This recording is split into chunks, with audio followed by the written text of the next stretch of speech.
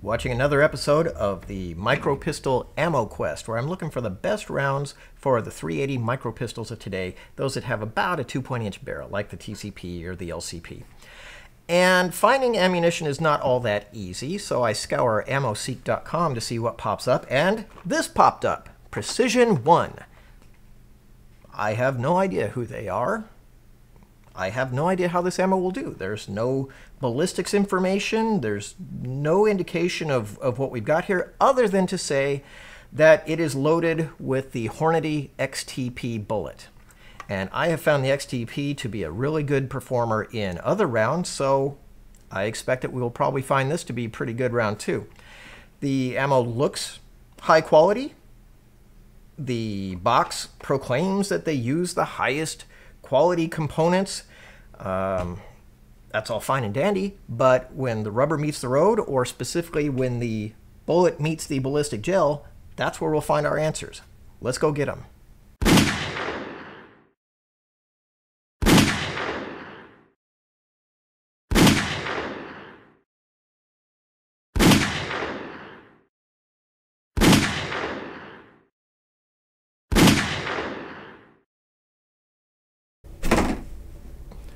Did you just see what I just saw?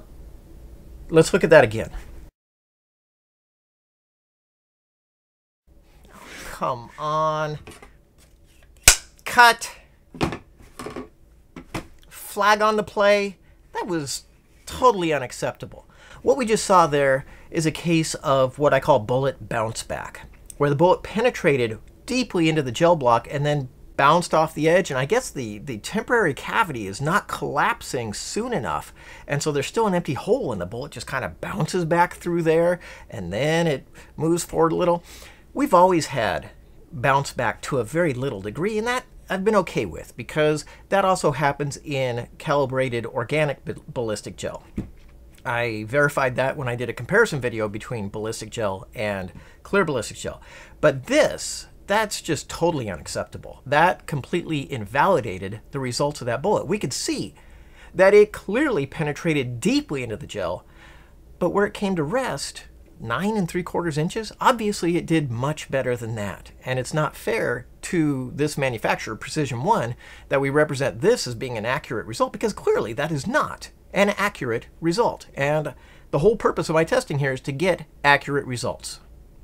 So what I've come to is that we need another corroborating factor. We need another data point that we can look at in order to verify what we're seeing and make sure that we're getting accurate results. In general, I've done a comparison of ballistic gel against clear ballistics gel and found that on average they do generally return similar results.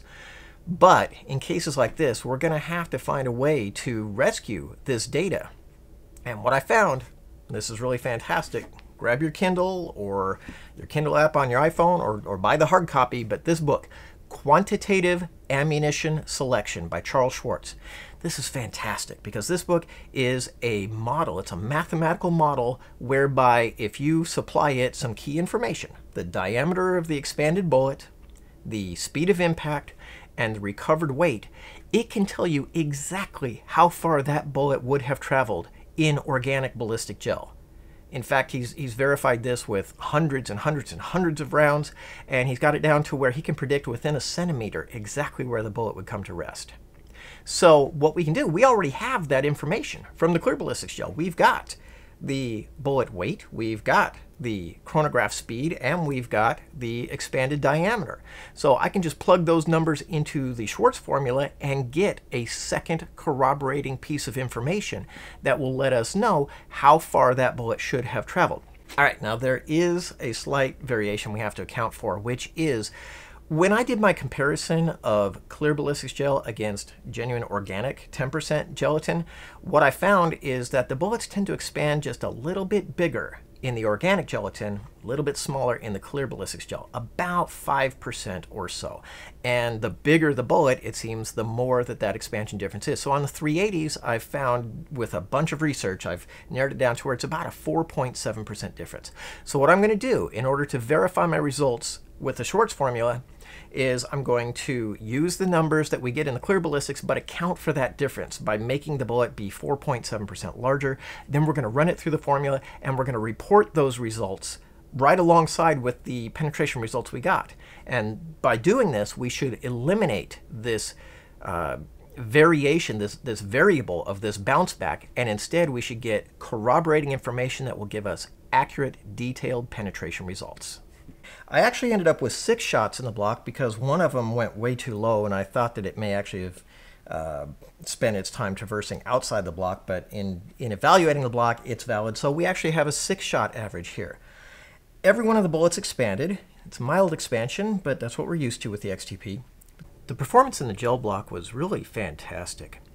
The first 2 bullets stopped short, but they were victims of excessive bounce back. So while the first one came to rest at 9.75, the shorts formula shows that it really traveled 13.82 inches.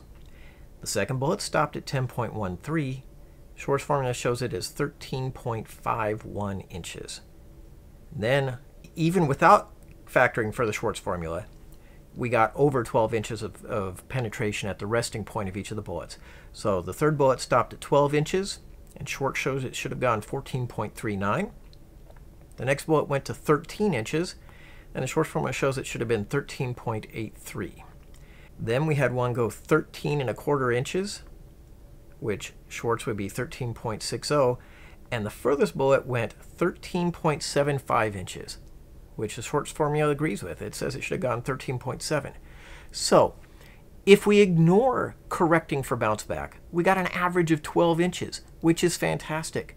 But if we actually correct for the bounce back, the average was 13.81 inches, and that is simply outstanding performance from a 380. The recovered precision ones look pretty much textbook perfect. They all expanded exactly like they were designed to do. Their expansion is minimal, but we know that from the XTP bullet design that they always expand minimally. This one actually looks a bit abnormal. This is one that nearly exited off the bottom of the block, and it actually hit the table that the gel block was sitting on, so it's a little bit distorted there from that impact. But the other 5 did exactly what you would want a 380 bullet to do. They penetrated deeply, and they expanded to become bigger than their normal caliber. Precision 1 with the XTP bullets in it did a great job in bare gel. We're still going to test it in the denim to make sure that the performance holds up, but I'm really optimistic about this round. Well done, Precision 1.